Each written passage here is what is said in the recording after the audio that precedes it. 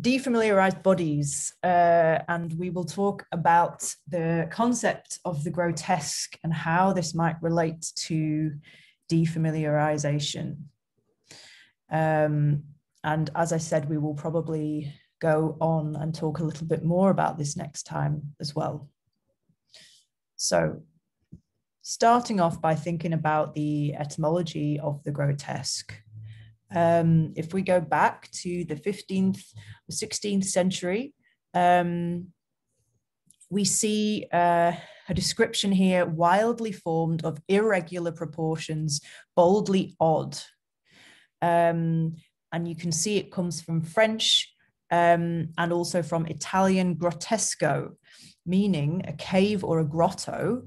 And the way this is explained is that the word was first used of paintings found on the walls of Roman ruins. It was, now we have this understanding of the grotesque as something disgusting or repulsive, but it wasn't originally meant that way. It acquired a pejorative sense after the mid-18th century. Before then, it was just understood as fantastic in some way. So it included an element of fantasy. So there's something about grotesque, even if you look at the word, there's something about it which is fascinating, even if it's fascinating in its repulsiveness, or even if it elicits feelings of disgust. We know that films, for example, horror films, may include elements of the grotesque, and there is something, not for everyone, but for some people, there is something fascinating about this. So we'll talk about grotesque, especially in relation to bodies, and how this is an example of making strange. So grotesque style is, we could call it fantastical, absurd, incongruous, exaggerated, often linked to the body and its more base organs and functions, copulation and excretion, orifices and protuberances, all the bits of the body that it's uncomfortable to talk about. That is historically what the grotesque relates to. So what I will do is I will talk you through some various phases, we could say, historically, phases that the grotesque has gone through, and different areas that it relates to. So if we think about it in a visual sense, there's often distorted representations of the human body or parts of animals conjoined with human forms. And it's linked to transformation or metamorphosis.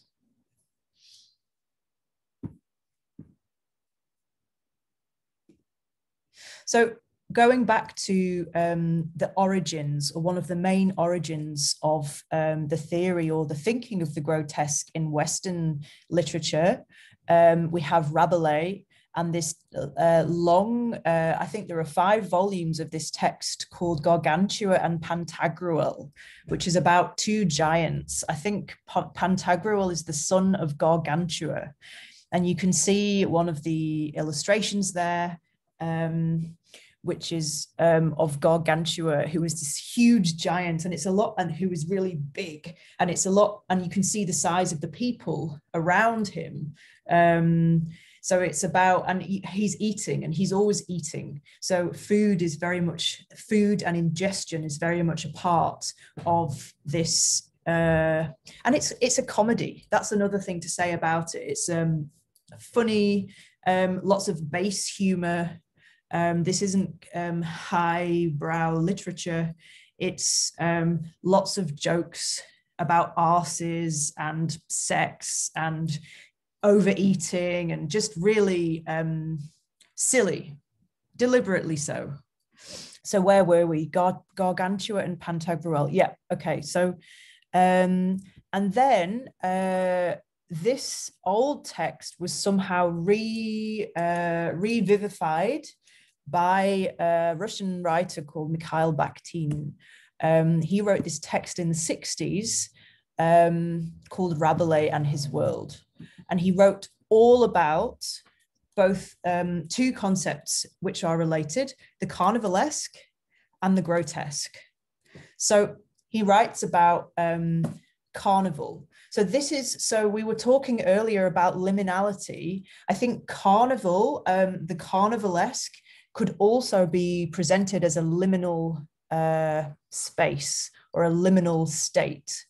I'll read this for you from Bakhtin. He says, "Carnival is not a spectacle seen by the people. They live in it and everyone participates because its very idea embraces all the people. While carnival lasts, there is no other life outside it. During carnival time, life is subject only to its laws, that is, the laws of its own freedom. It has a universal spirit. It is a special condition of the entire world, of the world's revival and renewal, in which all take part. Such is the essence of carnival, vividly felt by all its participants. The tradition of the Saturnalias remained unbroken and alive in the medieval carnival, which expressed this universal renewal and was vividly felt as an escape from the usual official way of life." So this kind of festival, carnival, celebratory atmosphere where the normal way of life with all of its hierarchies, all of its different social ranks, all of its normal rituals of work, and the general order of time was suspended at the time of carnival. And then carnival is, Bakhtin is theorizing this and saying that it's a time of transformation and metamorphosis where reality is somehow suspended. So everything associated with a carnival, costumes, masks, clowns, gestures, music, intoxication, alcohol, hedonism, people misbehaving, all of those things feed into this concept of the grotesque. So this is a useful bit of context. Then what he says of the grotesque, he says, to degrade also means to concern oneself with the lower stratum of the body, the life of the belly and the reproductive organs. It therefore relates to acts of defecation and copulation, conception, pregnancy, and birth. Degradation digs a bodily grave for a new birth. It has not only a destructive, negative aspect, but also a regenerating one. Grotesque realism knows no other level. It is the fruitful earth and the womb. It is always conceiving. So you can see how he is presenting this in both, it's not just a negative concept, it's not just a positive concept, it's both. But the important thing is that it's grounded in the body. And not just the body, but things that enter and leave the body. So food enters the body, substances enter the body, and what leaves the body, other substances, and also giving birth. So that's the regeneration aspect of the grotesque. Okay. So he's also, this is a little bit more on the grotesque from Bakhtin. He says the grotesque body is not separated from the rest of the world.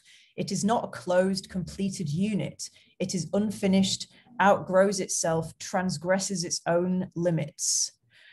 The stress is laid on those parts of the body that are open to the outside world. That is, the parts through the world enters the body or emerges from it, or through which the body itself goes out to meet the world.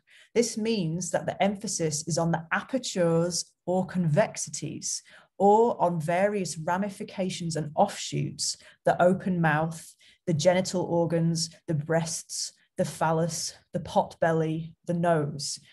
The body discloses its essence as a principle of growth which exceeds its own limits only in copulation, pregnancy, childbirth, the throes of death, eating, drinking, or defecation.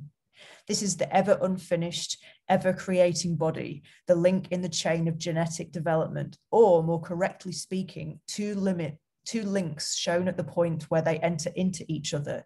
This especially strikes the eye in archaic grotesque. So you can see everything that about the body that we might find embarrassing to talk about, shameful, rude, related to defecation or sex, parts of the body where the outside world comes in or things from the body go out. These are the grotesque elements. Things that stick out from the body or kind of convex, things that kind of go in. So protuberances or orifices. So these are the grotesque elements. And if these elements on a body are somehow augmented, stretched, enlarged, the effect is grotesque. So that's some more detail.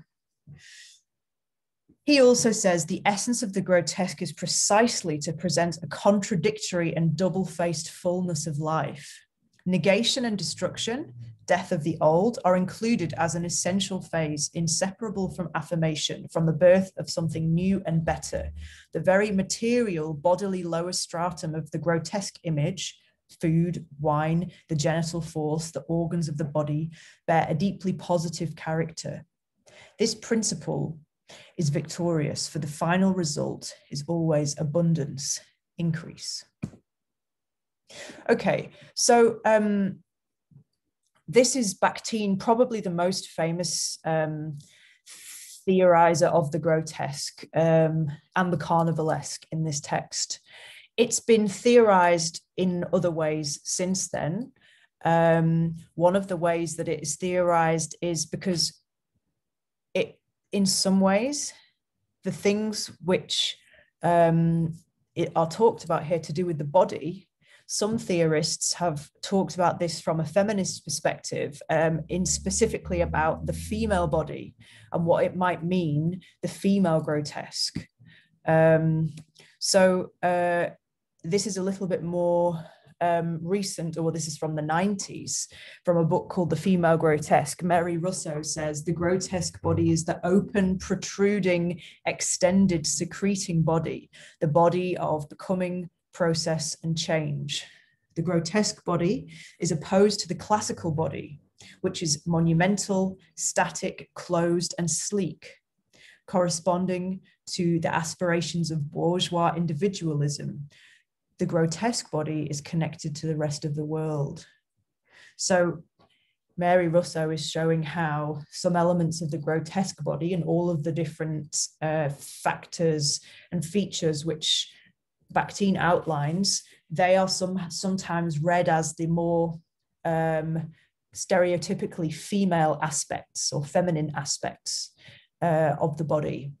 So that's one way it can be read, and we'll come back to that a bit later.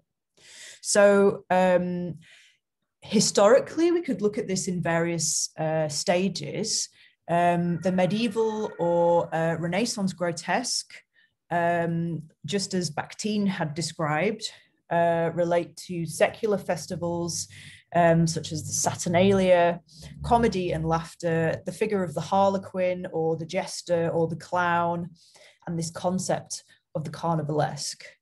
And then if we kind of zoom forward to the 20th century and modern art, writing, visual art, we might think about a more modern grotesque, which is more related, I would say, to surrealism, which is about the unconscious, about dreams, and then a somehow incongruous arrangement of body parts in a different way. So it's still the same selection of the rude body parts that we find embarrassing to talk about, but they're organized somehow differently because it's this relation to the unconscious.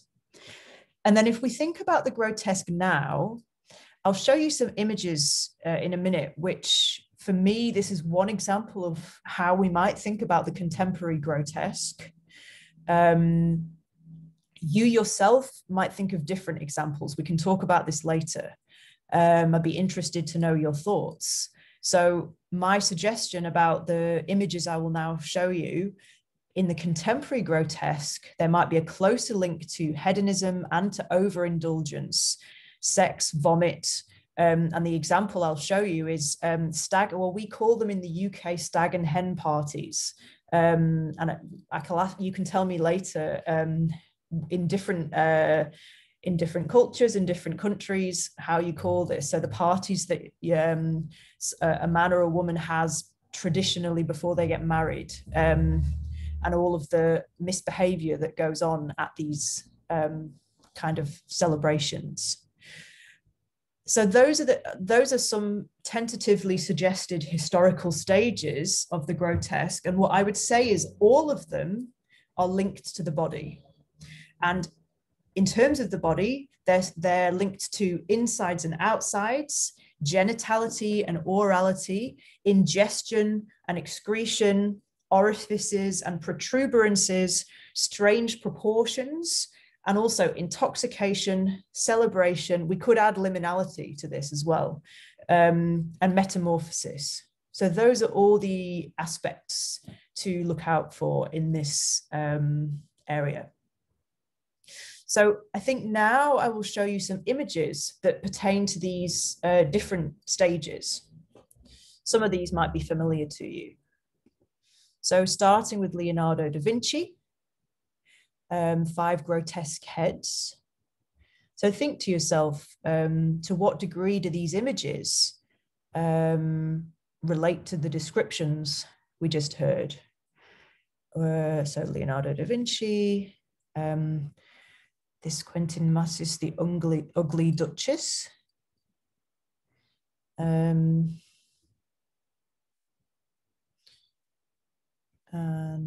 Archimboldo, the greengrocer. And I will come back to the Archimboldo example later on. And then we've come right up to the 20th century with a surrealist example from Max Ernst. So whilst in these previous examples, we had heads, mainly heads, quite recognizably human, whether they are ugly or not, human heads. And this one is like an inventory of the parts that make up a human head, but made up of other objects. So vegetables. This is an interesting example of a kind of metamorphosis, but the way that these parts of the face are kind of blown up, it creates a grotesque effect. Really clever. But then when we get to Max Ernst, we have a different kind of image with a human figure with the head of a bird. Whether it's an actual head of a bird or a mask, we're not sure. But being unsure is the state we are somehow intended to be in surrealist imagery. And we have quite a violent image there. Another violent connotation here with the title of this from Magritte, which is called Rape, quite some would say disturbing image. Some of the things I show you in this lecture could be seen as a bit disturbing. So this is a mini content warning. So you have the body parts somehow presented in a way that is wrong.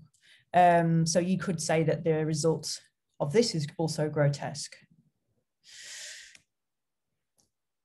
Coming forward again to the early 2000s, Jenny Saville's paintings are often, her artwork in general is often described as grotesque in different ways because, again, we have a human face, but the coloring is indicative of injury, maybe violent injury. We're not sure. Going forward again. Okay, so this is my suggestion of the contemporary grotesque. And there are a few photos I'll show you from a book of photography from Dougie Wallace, and the book is called Stags, Hens and Bunnies, A Blackpool Story. Blackpool is my hometown in the north of England. So this is why I'm particularly interested in this. I mean, it's only my thinking that this is, we could think about this as the contemporary grotesque. But if you think back to the lists that I just talked about in terms of body parts, in terms of ingestion, in terms of excretion, in terms of sex, also in terms of another thing which I didn't mention is that often the kind of playing around with gender presentation, this is also part of this carnivalesque as well. So that's one. There's another one, a very classic image of someone being sick on the street, which you see very often in Blackpool. Blackpool is famous for these stag and hen parties, which I mentioned. There's a possibly explicit image from another of these parties. I think that's it. Oh yeah, one more. So someone's been taped to a lamppost, and then we have this bride-to-be clutching a large inflatable penis. So all of those aspects of these body parts and strange proportions, hedonism, all of those things are present in these images. So I'll be interested to know if you are thinking of other ways we could think about the contemporary grotesque. We can talk about that later on. Okay, so we've looked at images. What does grotesque writing look like? So I put there a very small extract from, going back to the first example I mentioned, Gargantua and Pantagruel from Rabelais. This is a description of a character Shrovetide. I'll read it for you. His toes were like a virginal on an organ. The peritoneum, or caul wherein his bowels were wrapped, like a billiard table. His nails like a gimlet. His feet like a guitar. His back like an overgrown rack. His heels like a club. The soles of his feet like a crucible. The vertebrae, or the joints of his backbone, like a bagpipe. His legs like a hawk's lure. His ribs like a spinning wheel, his knees like a joint stool, his brisket like a canopy, his thighs like a steel cap, his shoulder blades like a mortar, his hips like a wimble, his belly as big as a tun, his paps like a hornpipe, his armpits like a checker, his shoulders like a hand barrow, his navel like a cymbal, his arms like a riding hood, his groin like a minced pie, his member like a slipper, his purse like an oil cruet, his genitals like a joiner's planer, their erecting muscles like a racket, his loins like a butter pot, his beard like a lantern, his chin like a mushroom. So you can see how this example is ridiculous. It is also surreal. It's a long time before surrealism happened, but it's surreal in that we have an inventory of body parts, and the way that they are compared to objects seems utterly random. But the effect of imagining all of these together is definitely grotesque. Even the mentioning of each body part is somehow grotesque. In grotesque descriptions, you often get this list effect, an inventorial effect, where body parts are even named. Even the naming of body parts begins to take on a grotesque effect without much effort, I would say. We'll see more inventorial examples in a minute. So that's one example. Coming to much more closer to our time, Kathy Acker. I'm a fan of Kathy Acker. She's a really interesting writer. She was a really interesting writer. This is in one of her texts, Blood and Guts in High School. She says, Writers create what they do out of their own frightful agony and blood with mushed up guts and horrible mixed up insides. The more they are in touch with their insides, the better they create. So this is a direct link from the things that we might write to our very internal organs. So there are many examples of bits of writing from Kathy Acker, which we could call grotesque, or examples I could show you. Here's another one. So this is the same text, Blood and Guts in High School. And you can see another inventory. It somehow goes into the style of a play. It's an extremely inventive text from her and quite shocking in lots of ways. I'll read it for you. The capitalists lie down and make love to each other. That is the only sex we know nowadays. Mr. Blowjob, our love is here to stay.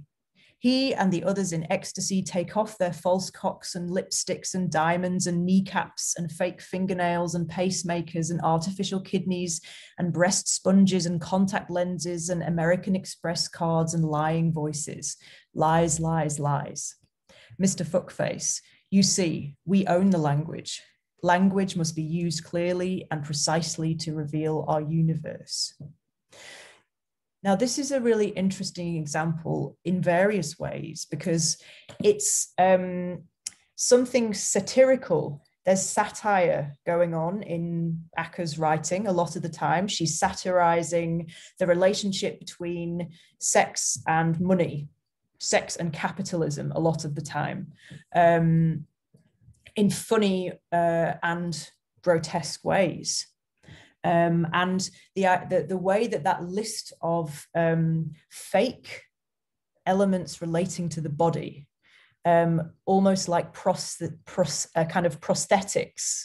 And this is, again, something I'll talk about later on, the concept of the prosthetic. This kind of fakeness, the listing of this in relation to body parts is also quite grotesque. False cocks and lipsticks and diamonds and kneecaps and fake fingernails and pacemakers and artificial kidneys, etc. So this is a more modernized version of the grotesque. Moving to another writer who's really good at grotesque descriptions, Angela Carter.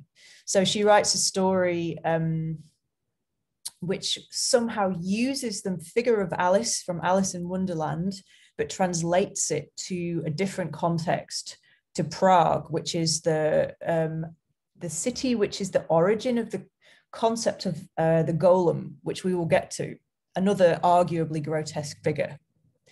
This description, which she has in this story, if you listen to this and think about the Archimboldo image, I think this is a relation to somehow a kind of a reference to the Archimboldo. So I will just flick back to the Archimboldo, see this, and then listen to the description from Carter. The size and prominence of the secondary sexual characteristics indicate that this creature is, like the child of the feminine gender, she lives in the fruit bowl.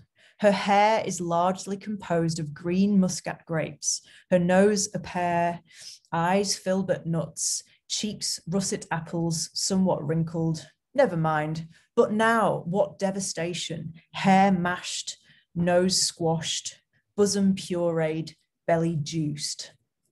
So it's a version or a defamiliarization of the concept of the human form composed of, in the Archimboldo painting, it's vegetables. Here it's fruit.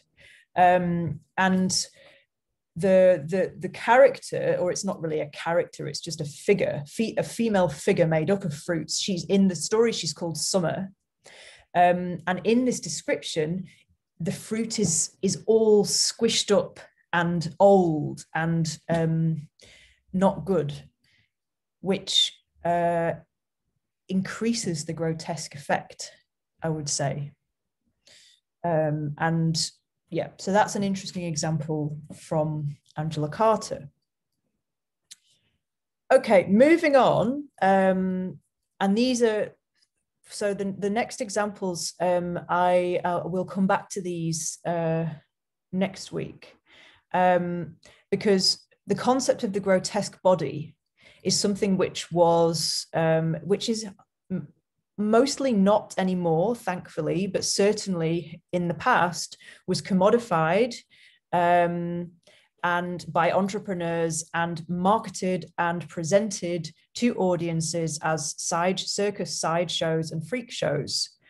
This is a picture of a circus sideshow from the early 20th century. The date says 1933 in America. So it was Barnum and Bailey's combined circus sideshow. And this is from a book from a disability theorist called Rosemary Garland Thompson. And she described it here saying, the freak show stage brought together peoples whose bodies could signify the enormous, the miniature, the exotic, the excessive, the lacking, the profuse, the indeterminate, or the alien, to produce a motley chorus line of physical difference that made the onlookers' bodies seem ordinary and banal by comparison. So you can see from that image, probably the most striking thing that you notice initially is the difference in size between these people. And there is, and a lot of the things which would have been marketed and commodified then, now it's taboo to us to kind of point and look at physical differences, and rightly so. So this is in the past, and an interesting question is how to think about this now, how to affirm this in different ways. And it has been affirmed in different ways. In a way, so affirmative gestures, crip theory is an area of cultural theory which affirms these. So it takes the way that different bodies, defamiliarized bodies, or extraordinary bodies, as that title goes, they would have been ostracized or alienated, treated badly in the past. Now, the people themselves who may have these kinds of bodies, differently abled bodies, are speaking out themselves and producing art, performance, writing, and theory. All of these things. Sometimes it's linked with feminist theory, sometimes it's linked with queer theory, and all of these areas, they produce this affirmative gesture. And it's interesting in the example of crip theory because it's using, sometimes using this concept of grotesqueness in different ways. So those are some examples of texts from this area that might be interesting to look at. So moving on to the concept of the homunculus, which I promised I would talk about. So there are various ways we can talk about the homunculus. We can talk about the cortical homunculus, and we can talk about the alchemical homunculus, because this word means literally little man. Maybe it makes sense to talk about the alchemical homunculus first. So it's linked to the figure of the golem, which is also a man in miniature, or a person in miniature. It's always described as a man historically, and there has been work done more recently to talk about the homunculus as a female. And I can give you references if you're interested. But originally, it was thought by some alchemists or alchemical thinkers in Renaissance times that by brewing up the right ingredients, you could produce a little man in a glass jar like these images show. That's the alchemical homunculus. But the cortical homunculus is something different.